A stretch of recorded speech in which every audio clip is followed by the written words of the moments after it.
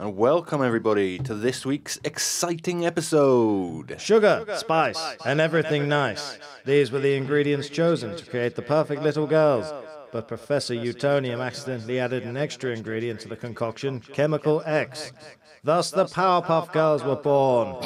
Using their ultra superpowers, Blossom, Bubbles, and Buttercup have dedicated their lives to fighting crime and the forces of evil. There you go. Okay, what an intro. Yeah. I thought, why not? Everyone likes the Powerpuff Girls. Yeah, I guess. So I'm just getting my screenshots ready. Never ever watched the Powerpuff Girls. I think that's a little after my time. Yeah. Yeah, I think, what are we talking, 90s? I think. I haven't got a clue. Something like that, anyway. It was funny, quick story. When Powerpuff Girls were all the rage and Burger King was selling toys, well, not selling, with the Happy Meal kind of things, they had the three girls, and then the evil genius in it is a monkey with a huge brain called Mojo Jojo. Right. And when I was really, really young and the woman handed me Mojo Jojo, I started to cry and I said, I wanted Buttercup. Because she was my favourite Powerpuff Girl. I didn't have a favourite. But I'll go with yours. Yeah. Well. So, from that fantastic intro, what are we doing today, Josh? Today we are doing Admiral Byrd. Hence the seagull on the table. Yeah, Steven Seagull. Steven Seagull. Yeah, he's our mascot for today. Does he know Haikido? Do you get Haikido? Because he's a bird. Hi. Yeah, I think he does. And he doesn't know karate chops, but he knows karate chips. Very good. Well, we've got quite a lot to get through, my friend. So should we just go straight into it? Why not? As always, we're going to start with the history. So this is the important bit and the boring bit. So Richard Evelyn Byrd Jr., born October 25th, 1888, and sadly passed away March 11th, 1957. He was an American naval officer, a pioneering American aviator, a polar explorer, and organizer of polar logistics. Ooh. And he has had quite the career. Yeah, quite an innings as well, 1888 to 1957. That's not bad going. Yeah. He served as a navigator and expedition leader across the Atlantic Ocean, a segment of the Arctic Ocean, and the Antarctic Plateau. He is also known for discovering Mount Sidley, the largest dormant volcano in Antarctica. Oh, right. Byrd claimed that his expeditions had been the first to reach both the North Pole and the South Pole by air. His belief that he reached the North Pole is disputed, which we will get to. He was a recipient of the Medal of Honor amongst many, many medals. The United States Armed Forces' highest military decoration, and the Navy Cross, the second highest honor for valor given by the U.S. Navy. And I'm not going to go into all of his medals because there is so many of them, but I am going to touch on a few. How many? I mean, some range between 12 to 81, I saw. Oh, right. And all the ones in between. And he received little medals for little things through his career. But, yeah, a lot of medals. A lot of medals. On Wikipedia, there was a whole section just for his medals. Oh, right, okay. So, on January 20th... So you possibly could have counted them on Wikipedia? I could have done, but it wasn't even all of them. Oh, right. It literally wasn't all of them. There was just so many, and it explained why he got them, but I'll just touch on a few of the important ones, the ones with the most prestige. But if you are interested in finding out all of Admiral Byrd's medals, you can find them on Wikipedia. I just couldn't be bothered to list them all. So on January 20th, 1915, Richard married Marie Donaldson Ames. He would later name a region of the Antarctic land he discovered called Marie Byrd Land. Oh, right, okay. I mean, he could have come up with a better name, but, you know, he's doing it in her honour. And he named a mountain range called the Ames Range after her father. They had 4 children together. Richard Evelyn Byrd, the third. which has a nice ring to it, doesn't it? Richard Evelyn Byrd III. Yeah. Evelyn Bolling Byrd, Catherine Agnes Byrd, and Helen Byrd. So I don't know why the fourth daughter didn't get a middle name. I don't know. So Byrd was I think I had a Bolling bird feeding off my bird feeder the other day. Is there actually a Bolling Byrd? No. Oh. I thought, well, maybe that's why the middle name Bolling makes sense.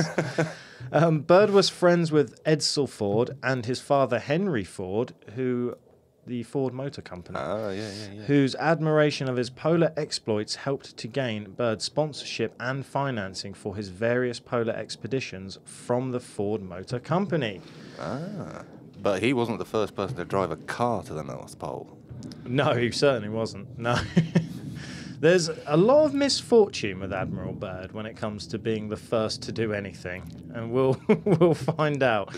A lot of his exploits disputed, are they, or just that one? So there's one, possibly two, that are kind of debated whether it actually happened. But a lot of them, as we'll get into it, a lot of them, he just had a lot of misfortune. Oh, okay. So like whether it was injury or something, someone beat him to it, if that makes sense. Right. Okay. But let's just go through the quick military stuff, the early parts of his career. This is before he just quickly became a pilot, so this is just going through his career. Yeah, from the start. Yeah. Byrd attended the Virginia Military Institute for 2 years and transferred to the University of Virginia, then transferred to the United States Naval Academy, where he was appointed as a midshipman on May 28, 1908. And then on June 8, 1912, Byrd graduated from the Naval Academy and was commissioned an ensign, which is... Ensign? Ensign, yeah. Which I even put in brackets there as the next level from midshipman. Yeah. In the United States Navy. Later in July, he was assigned to the battleship USS Wyoming. And during his service in the Caribbean or Caribbean Sea, depending on how you say it, no right or wrong answer there, Byrd received his first letter of commendation and later a silver life-saving medal for twice plunging, fully clothed, to the rescue of a sailor who had fallen overboard. Now, I know what you're thinking. I actually tried to look up because I couldn't work out whether it was the same bloke falling in twice or if it was two different people, because it just says rescued a sailor. Twice. Yeah. So I don't know. I couldn't work it out. Either way, that netted him his first medal. Yeah. One check. In April 1914, he transferred to the armoured cruiser USS Washington and served in Mexican waters in June following the American intervention in April. This is the Battle of Veracruz, which lasted 7 months between the US and Mexico, related to the ongoing Mexican Revolution, and also Mexico detained 9 American sailors. Oh, okay. I didn't even know about this in history, but there was conflict between US and Mexico at this time. I'm pretty sure he also got a medal there. And then he then transferred to the gunboat USS Dolphin, which they could have come up with a cooler name. What's wrong with Dolphin? I don't know. I just think like stamp tramps when like women get tattoos. You know, like Will Young has a tattoo of a dolphin. So What, as a tramp stamp? Yeah, I'm pretty sure. Oh. Yeah. That's unfortunate. So I don't know. And I also think Miami Dolphins and stuff. I don't know. Dolphins aren't very menacing. You don't associate war and dolphins. Well, no. Yeah, it just sounds lame. Yeah, I suppose since it's a gunboat, yeah. The gunboat USS Dolphin. Yeah, it would have been better USS Bull Shark or something. Would have been more Yeah, that's so much better, the Bull Shark. See. Get me on board, America. I'll name your ships for you. On board. Hey. Which brought Byrd into contact with high-ranking officials and dignitaries, said that word right, including the Assistant Secretary of the Navy, Franklin Roosevelt. Ooh. He was promoted to lieutenant on June 8th, 1915. Ding, 3. And during Byrd's assignment to Dolphin, he was commanded by future Fleet Admiral William D. Leahy, who served as Chief of Staff to President Franklin D. Roosevelt. So during World War II... I messed that up, didn't I? Chief of Staff to President Franklin D. Roosevelt during World War II. Now the full stop. Yes. So Byrd's last assignment before forced retirement was on the presidential yacht, the USS Mayflower. And the Mayflower sounds more menacing to me than the USS Dolphin. I would say the Mayflower is obviously an homage to the boat that brought the Americans across from Europe to start with, isn't it? There you go. We're all learning something new today because you just taught me something. So Really? Yeah, I didn't know that. You were born in America and you don't know that the Mayflower brought the pioneers over. Yes. I couldn't think of an excuse quick enough. So shortly after the entry of the United States into the First World War in April 1917, Byrd oversaw the mobilization of the Rhode Island Naval Military. He was then recalled to active duty and was assigned to the Office of Naval Operations. Ding for. We're including medals and promotions. There you go. So maybe ding, ding, ding, ding. Yeah, he rises the ranks very quickly. So autumn of 1917, he was sent to Naval Aviation School in Florida, and this is where he starts training to become a pilot. Yeah. He qualified as a naval aviator, number 608, in June 1918. After the war, Byrd volunteered to be a crew member in the U.S. Navy's 1919 aerial transatlantic crossing. The mission was historic, as it was the first time the Atlantic Ocean was crossed by aircraft. It was decided that only men who had not served overseas would be allowed on the mission. Now, here's the first hiccup as to where he fell short. All right. They kind of discovered or realised that Byrd had been overseas. Oh. So he wasn't actually allowed to go. Oh, fair enough. So he, again, was beaten by Albert Reid, who completed the trip on May 18th, 1919, achieving the first transatlantic flight. Fair enough. That's the first time where he was beaten to it. Yeah, fair enough. So in 1921, Byrd volunteered again to attempt a solo non-stop crossing of the Atlantic Ocean. And Byrd actually missed his train to take him to the airship on August 24th, 1921. And luckily for him, not the other people, the airship that he missed actually broke apart mid-air, killing 44 of 49 crew members. This accident affected him deeply and inspired him to make safety his top priority in all future expeditions. Fair enough. So he got lucky on that one. Yeah, I'm guessing that's because airships were like powered by hydrogen, weren't they? They were lifted by hydrogen. Very dangerous, and yeah, many of them just kind of went up in flames. Yeah. Killing everybody that was on board. Yeah. They had to do quite a lot of practice flights before doing these missions, which I discovered. So like practice flights would normally obviously just be like one person, and they would never fly too high. It would always be like controlled. And then when they were ready and thought, yeah, this plane was good to go, they would then send it, but then sometimes they would still break. So, I mean, obviously it's the early days of flight, I suppose. Aviation, yeah. So Byrd commanded the aviation unit of the Arctic expedition to North Greenland, led by Donald B. McMillan, from June to October 1925. During this expedition, Byrd made the acquaintance of Navy Chief Floyd Bennett and pilot Burnt Bulchin.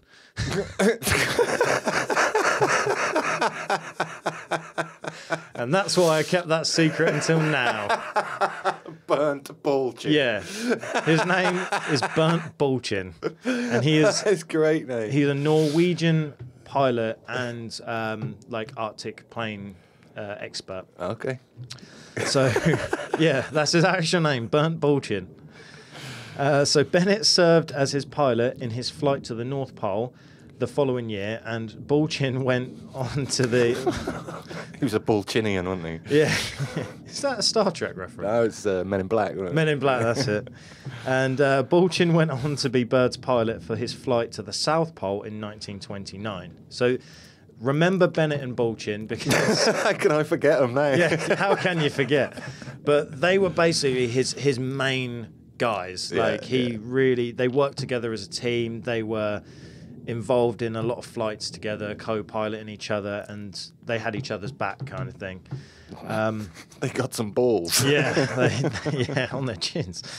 So, May 9th, 1926, financed by the Ford Motor Company, the trip to the North Pole was successful, lasting 15 hours and 57 minutes, a total of 1,535 miles. When they returned, Byrd became a national hero. Congress promoted him to the rank of commander and awarding both Byrd and Bennett the Medal of Honor. Ba-ding.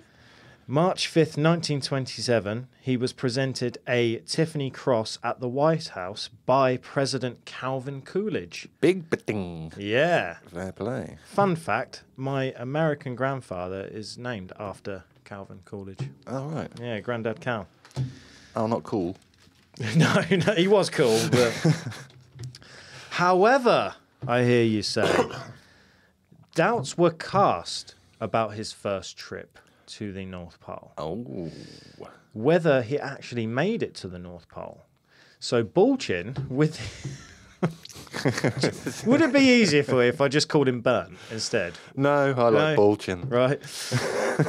So Bulchin, with his knowledge of aeroplanes, he cast doubts and said that Bennett had confessed to him months after the flight that they did not actually reach the North Pole fully. Oh, he contesticled it. Yeah, supposedly, yeah, he did. I can't even say that word. So apparently he told him that. However, before Bennett's death in 1928, memoirs and various interviews confirmed Byrd's version of the events that they did go to the North Pole. So Bennett told Bulchin one thing, but then stuck to Byrd's story and was adamant and said, no, Byrd's right, this is what happened. Okay. So at this time, it's only Bulchin that doubts it and has been telling people, well, you know, Bennett told me they didn't actually make it. So... Oh, that's the thing. It's 8 hours either way. How far would you actually go? If you actually calculated... I don't know what the top speed of the aeroplane that they used was, but you could calculate the nautical miles that they would have covered and see if they actually were over the North Pole. And that's exactly what Dennis Rawlins did, so get out of my head, Pirate. Sorry. So that was the other thing as well, is I remembered this. I didn't even write this down.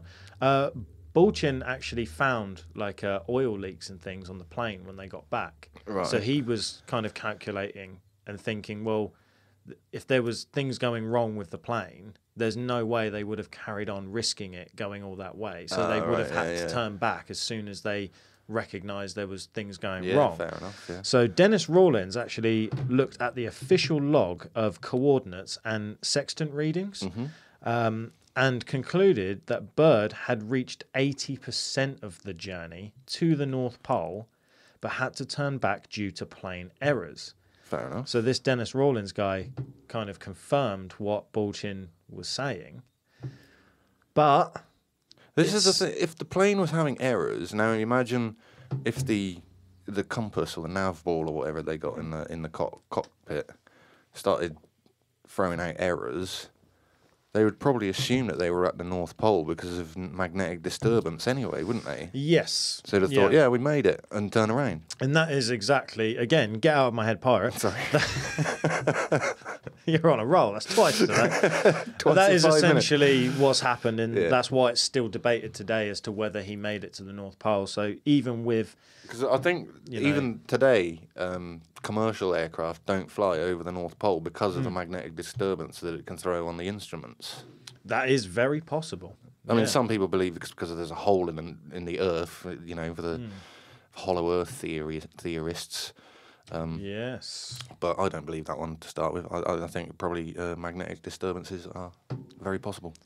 I think it's possible as well. So there's no line drawn under that one. It's still up for debate whether he was actually the first person to do that or fair enough. To actually make it to the North Pole. In 1927, Byrd was one of several aviators who attempted to win the Orteig Prize for making the first non-stop flight between the United States and France. Ding! So during... that's another one, yeah. During the practice flight, it crashed, injuring Byrd and Bennett. And as the plane was being repaired, a guy called Charles Lindbergh won the prize by completing this historic flight on May 21st, 1927. So that's the second time that he got beaten. Got stolen from him. Yeah, but this didn't hold Byrd back. He continued his quest to cross the Atlantic non-stop, and arriving at France, they again had to crash land on Gold Beach due to cloud cover. Right. Byrd and his crew were received as heroes by French Prime Minister Raymond Poincaré because there was no fatalities. He safely brought it down and crash landed. Fair play. Yeah. So the French Prime Minister was like, "Yep, they're heroes." Pating, another. Yeah, sorry. Pating. On their return to the US, Byrd was rewarded with the Distinguished Flying Cross Award. Pating. But Bulchin was not awarded, as the award was only for armed services, not civilians. Oh, yeah, well, I suppose it would be, yeah. At that point, Bulchin wasn't part of the services. Of the military, yeah. So, I'm just going to throw it out there. Maybe that links as to possibly, allegedly, there could have been maybe a little bit of jealousy, resentment from Bulchin as to why he didn't believe him and things like that. Yeah, maybe. It might play into it. I don't know. Because he wasn't getting any of the medals. Exactly. But he was there with Byrd for a lot of these journeys, but he wasn't getting the recognition necessarily. Yeah, fair enough. Neither was Bennett, really. 1928, Byrd's first expedition. Because whoever was awarding the medals couldn't say his name without laughing. yeah. But Bulchin. So 1928, Byrd's first expedition to the Antarctic took place, involving 2 ships, 3 planes, snowshoes, dog sleds, and snowmobiles. They set up camp in the Antarctic and called it Little America. Oh, how inventive. Yeah. Because they're patriots. So to increase the interest of the youth in Arctic exploration, because there wasn't enough youngsters risking their lives in Arctic exploration. Wonder why. Yeah. They selectively everybody's chose... to-do list, that. No, exactly, yeah. I feel like Arctic exploration is one of them things, either you're into it or you're not. Yeah. But they chose a 19-year-old man called Paul Ullman Sipple. He went on to accompany Byrd in all 5 of Byrd's expeditions afterwards. What, to the Antarctic? Yeah, oh, yeah. Okay. So he was actually very interested in it. Fair play. And he was 19 at the time when they employed him. So, November 28th, 1929, my birthday. Not the year, but the day. South Pole and back in 18 hours, 41 minutes. And December 21st, 1929, at 41 years old, he became the youngest admiral in the history of the United States Navy, one of 3 people to achieve this without being a captain first. Fair play. Ba-ding. Yeah, so another one, double bating, because he skipped a rank. He went straight over captain to admiral. And as far as I know, when I looked up, he is still considered the youngest admiral at 41. Now, we're almost there. We're almost at the juicy bits. Right. Well, I don't know about you, but I think Bulchin's pretty juicy. Bulchin, very juicy. So the second expedition from 1933 to 1934, Byrd actually almost died in carbon monoxide poisoning. Oh. From it. From a camp stove, I believe. Yeah. He was rescued, and as a result of this, he had a postage stamp made to raise funds for the next expedition. And it was actually the President Roosevelt that created this stamp because they were buddies, because they met back in the day. And all of the proceeds and everything, the stamp cost 53 cents at the time. Wow. Was to help to the next expensive expedition. stamp at that time. Yeah, because I think he felt bad for him as well. He almost died and stuff. So he was like, I'll help you out with my presidency. So a little fun fact there for you. In late 1938, Byrd visited Hamburg and was invited to join in the German Antarctic expedition, but smartly declined as Hitler was currently serving as Führer of the German Reich since 1934. And he then went on to invade Poland the year after. The very next year, yeah. So kind of good that he didn't join the Germans there at that time. He would have been an allied Nazi otherwise, yeah. So Byrd's third expedition was the first one financed by the United States government. And the project included extensive studies of geology, biology, meteorology, and exploration. So basically, timesing everything by 100. Yeah. We want to know The everything whole about science expedition. And I've written down here, as you can see, because I was getting tired of all the awards. More awards were won. Legion of Merit. There was a large boat explosion. Yeah, there was a large boat explosion where 24 people died, that he was there saving people's lives and things like that. Right. So he got more medals, and he got a lot of medals during this time, but I'm not going to go through them. So then we skip to Operation High Jump, which was the fourth Antarctic expedition, which lasted 6 to 8 months. It included 6 helicopters, 6 flying boats.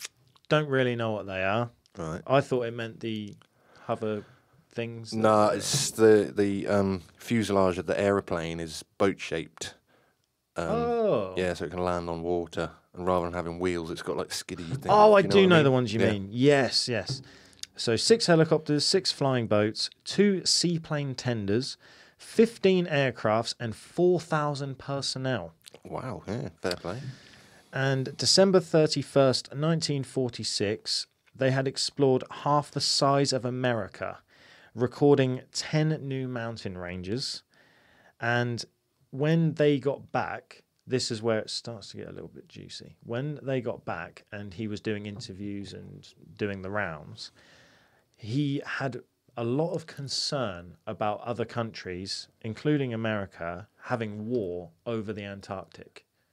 So claiming it or whatever. So is this like sort of where the Antarctic Treaty came into action? I assume so, yeah. Where they declared it an international... it's like a nature reserve. Yeah. It's like a zone where they all have like... Yeah, I get you. But that was his biggest concern, was he thought that there was going to be war over the Antarctic, or including... You have to go fair distance out of your way to be fighting a war in the Antarctic. Yes, but I think that will all make sense in a minute. So in 1948, the US Navy produced a documentary about the expedition and about Byrd named The Secret Land, and it won an Academy Award for Best Documentary. It included real footage and also dramatizations about what happened in certain events. Okay. December 8th, 1954, in an interview, Byrd said the Antarctic in the future would be the most important place in the world for science. Spooky. Wonder how far in the future he was talking. Yeah, I mean, it's only 1954, so not too sure. I mean, I know a lot of science goes on down there nowadays.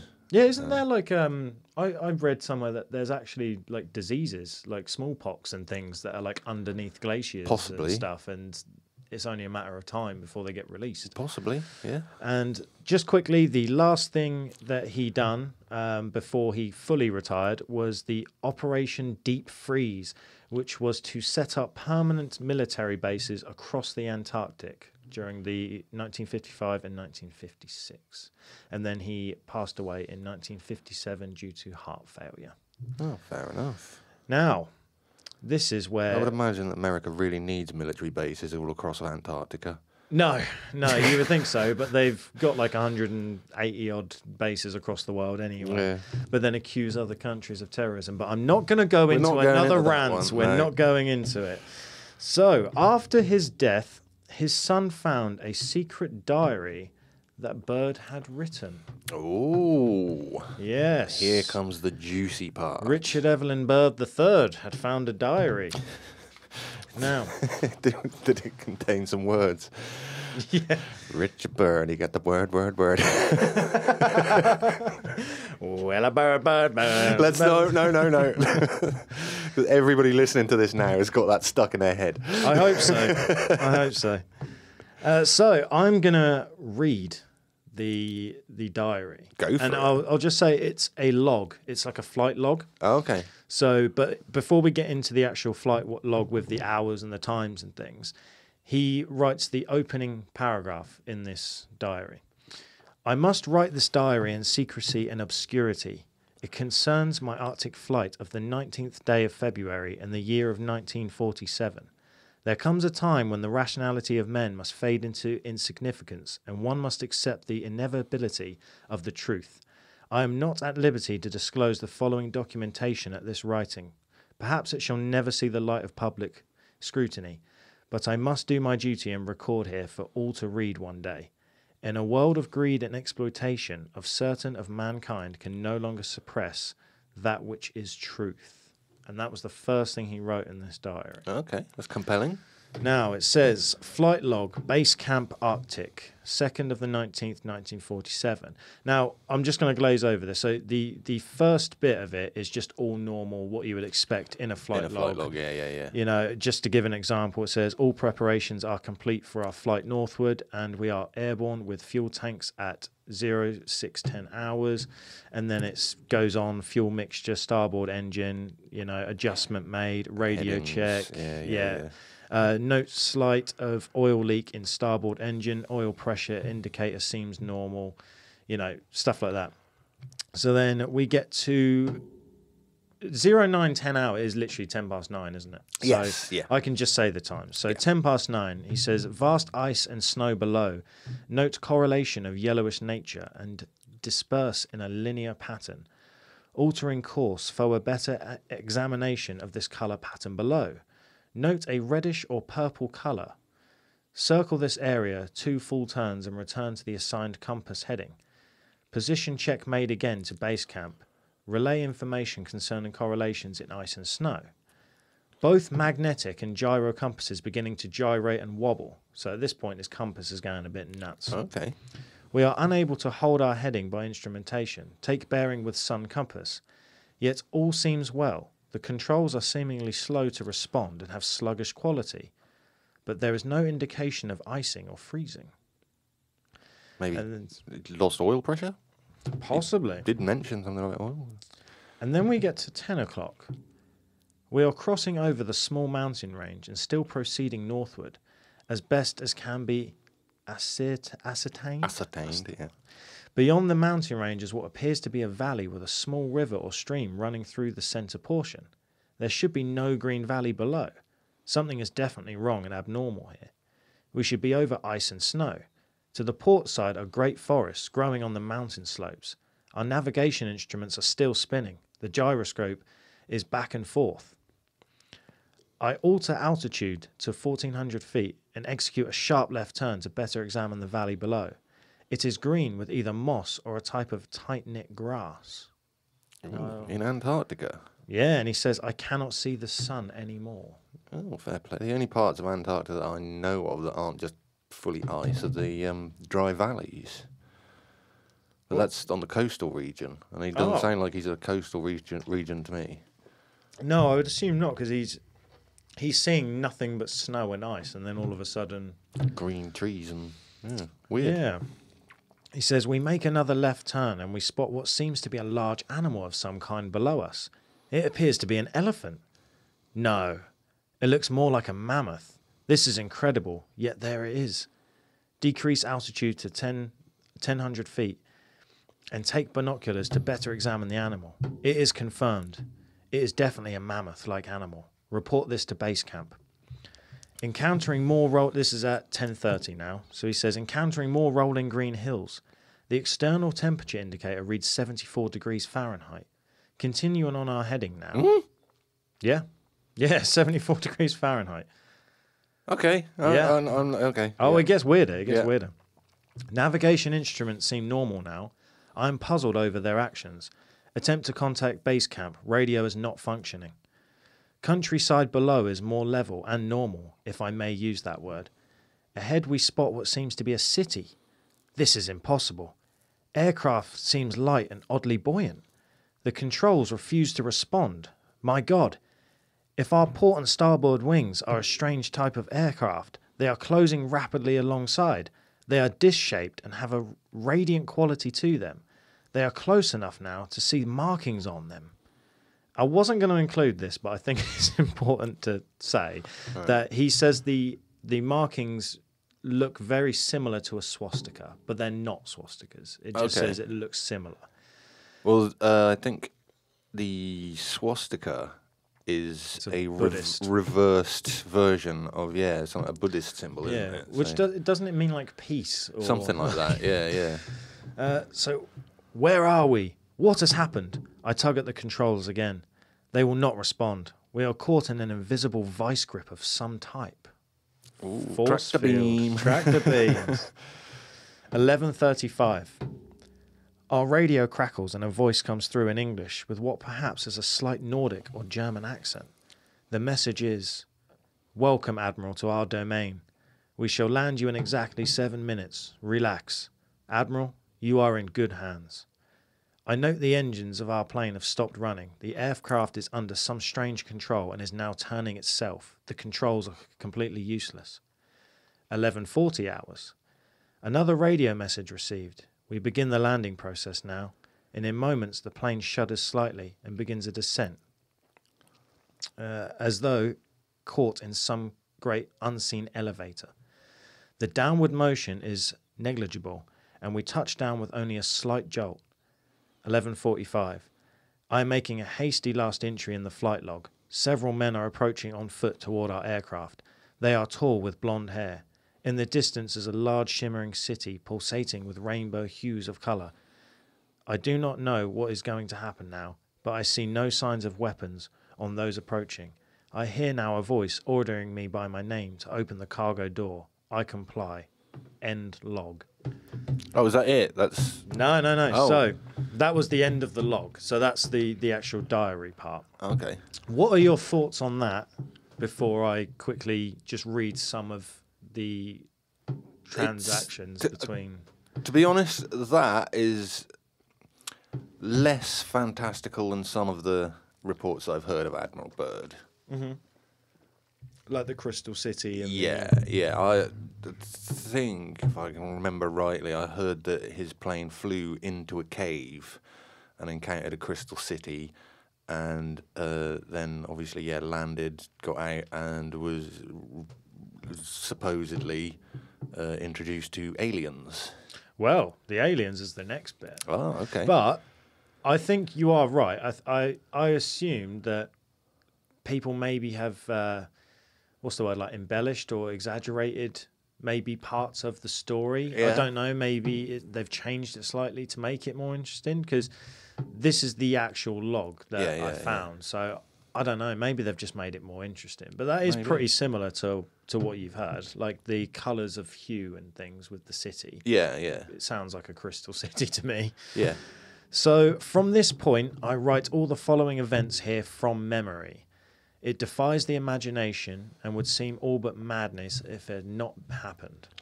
So this is all Admiral Byrd's memory. This is what he says happened. I don't know if I should read the whole thing. It's quite long. I'll read snippets. Yeah, just skim over it or something. The radio man and I are taken from the aircraft, and we are received in a most cordial manner.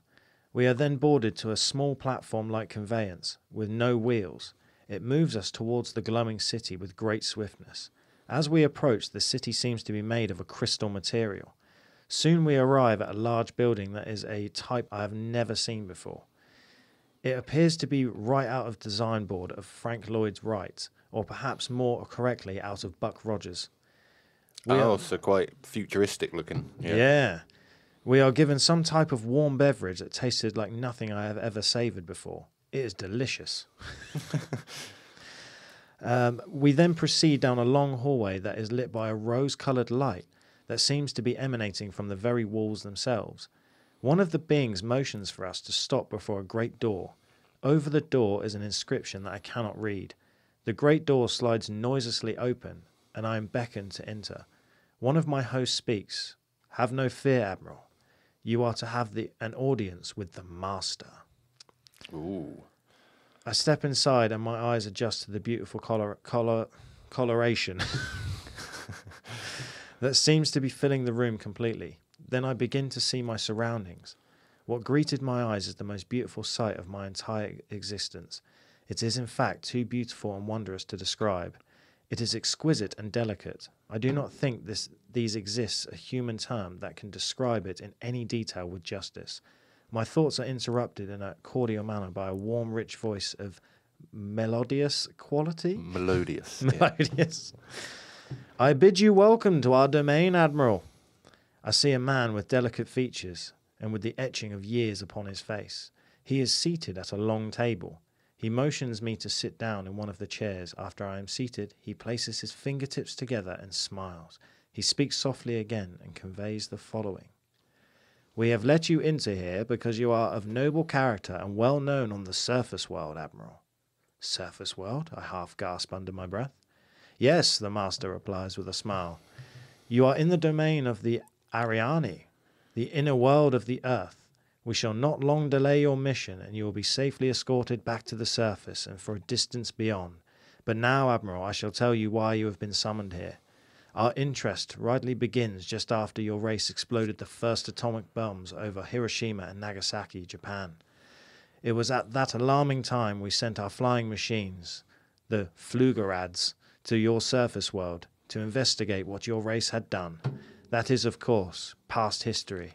Now, my dear Admiral, we continue on. You see, we have never interfered before in the race's wars and barbarity. But now we must, for you have learned to tamper with a certain power that is not for man, namely that of atomic energy. Our emissaries have already delivered messages to the powers of your world, and yet they do not heed. Now have you been chosen to witness here that our world does exist. You see, our culture and science are many thousands of years beyond your race, Admiral. I interrupted. But what does this have to do with me, sir?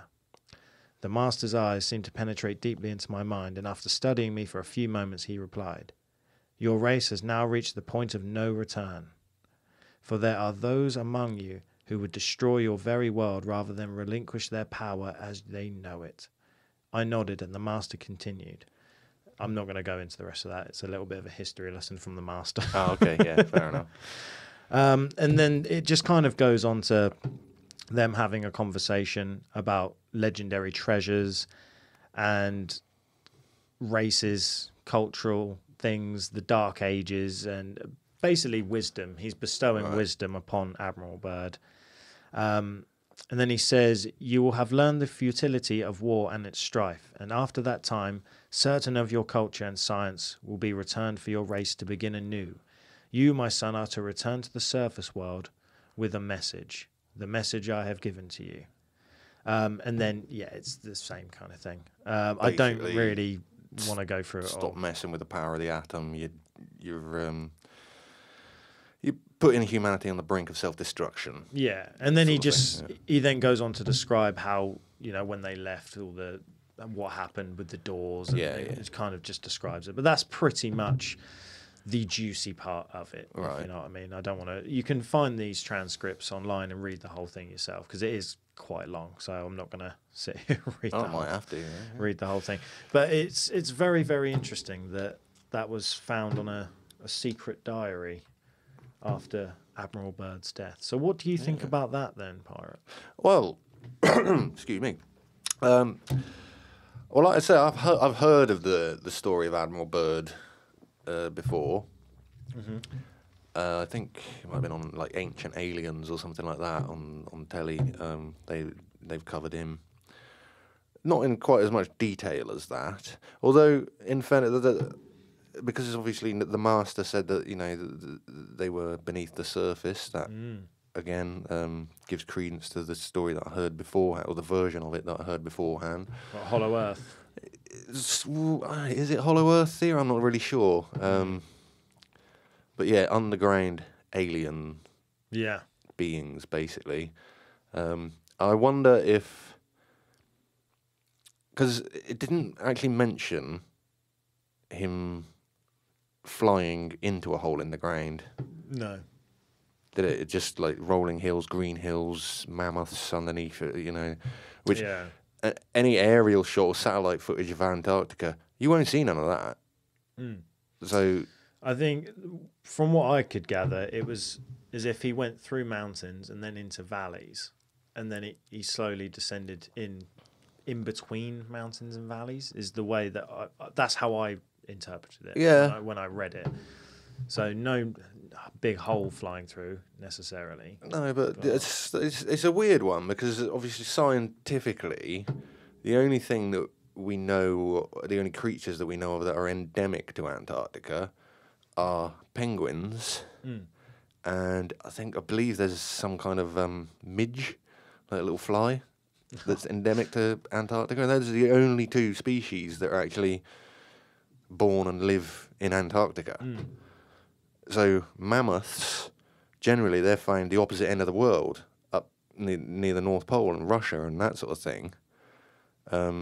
With there being no land mass bridging the gap between anywhere else and Antarctica, it's a fair stretch to make that claim that there would be mammoths there. But if that's what he saw, I'm not gonna second guess him. He's a very decorated military man. You'd have thought that would be a trustworthy testament, wouldn't you? That's why I'm so torn, because we've gone through his history, and he's got so many accolades and medals, and he's saved people's lives, and he comes across as a very noble, good person. And is that why this race of beings chose him to be the messenger? Yeah. Because coming from him, it probably has more sway. Yeah. And he clearly has a passion for the Antarctic. Oh, yeah, obviously, yeah. Done so many expeditions, and he was obsessed with it. I mean, yes, it's a difficult one. It's random because this whole story kind of went from being like there's just this military guy that had all these accolades and done all this great stuff, and then all of a sudden there's a secret diary that involves aliens and mammoths. It's such a weird turn. But he, in fairness, kept it secret. He said he wasn't going to allow it to be published or whatever until after his death. Obviously, that's out of his hands then, isn't it? But yeah, which makes it seem more believable to me. It does, yeah. Yeah, because he didn't want his reputation in tatters. Yeah. By coming out with a story like this. And that's what his whole life has been, is making this legacy and this reputation of being the first to do this and first to do that. And yeah, it's an odd one. Was there any kind of handwriting analysis? Because you said that this was released after his death, and it was his son that actually released it. Was there any handwriting analysis done on the secret diary against his known logs? Do we know that? Or? I didn't look that up. No? No, I didn't get that far into that. I think we've just got to take it as believable that it was his logs then, I suppose. And I don't know if this actually goes with the research about the Crystal City and stuff, but there is reports of a base in the Antarctic that is completely self-reliant with energy. It has complete reusable energy, just powering it all the time. So how are they getting that power? If allegedly those rumours are true of this base, how are they doing that in the middle of ice and snow without like generators and things like that? So there's obviously some sort of technology. On Antarctic, they'll have sunlight for 6 months of the year, so the solar panels could create energy that way. I don't think that people actually stay there over the Antarctic winter, or at least the scientists don't. I don't know if the military do, but because of the wind speeds, and it just gets so hostile. It's a very hostile environment. I think if it's a secret base, I feel like, well, not so secret, but just rumours of this base, I don't think solar power would be enough to power everything they're using, all the machinery. So. The alien base, it would make sense if aliens were going to create a base here on the Earth, that they would do it far away from normal human population. And you don't really get much further than Antarctica, do you? No. And I don't think a lot of people want to go there. No. So putting it to the rating, what would you give Admiral Byrd? Well, because he's such a highly decorated, accredited pilot, I'm going to give him 8.6.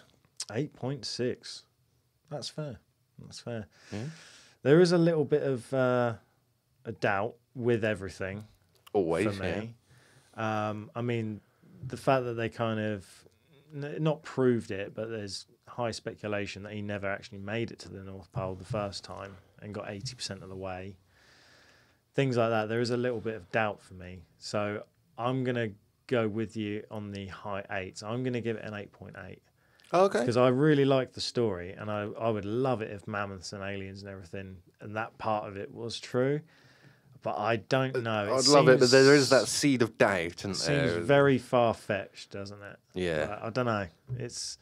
But then, I just really don't know. The fact that it goes from a normal flight log to suddenly mammoths and then aliens and stuff, it's very intriguing to me, but I just don't know how much of it I believe. I don't know. No, I really don't. Fair enough. I am the most 50-50 man in podcasting, so I've got no idea. Yeah, I guess you are. Yeah. Does that mean our average is 8.7? Yes. Perfect. I'm happy with that. 8.7 for Admiral Byrd. Lovely job. And thank you, Stephen Seagull, for guiding us all the way. Yeah. He's been aloft. Yes. I think he was just enjoying story time. He was. Admiral Byrd's his hero. Yeah, so. Obviously. Not Steven Seagal. No. Yeah, so what do you think at home? Do you believe Admiral Byrd, or do you think it's all a load of hogwash? Let us know. Write in paranormality.uk paranormality.uk@gmail.com. Yeah, sorry, doubted myself then. Let's do it again. One more time for the people. Paranormality.uk@gmail.com. There you go. And let us know if you believe it or you don't believe it, or you can comment on Spotify these days, can't you? And YouTube. So let's make that our call to action.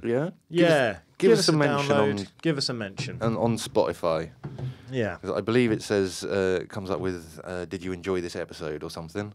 Yeah. And just leave a little comment there. Give us a rating. We'll publish it. It's so everybody else can read. It'd be great. Yeah. And until next week, I've been Pirate. I'm Josh. This has been Paranormality UK. Ta-ta. Ooh, ta-ta. That was me being cold.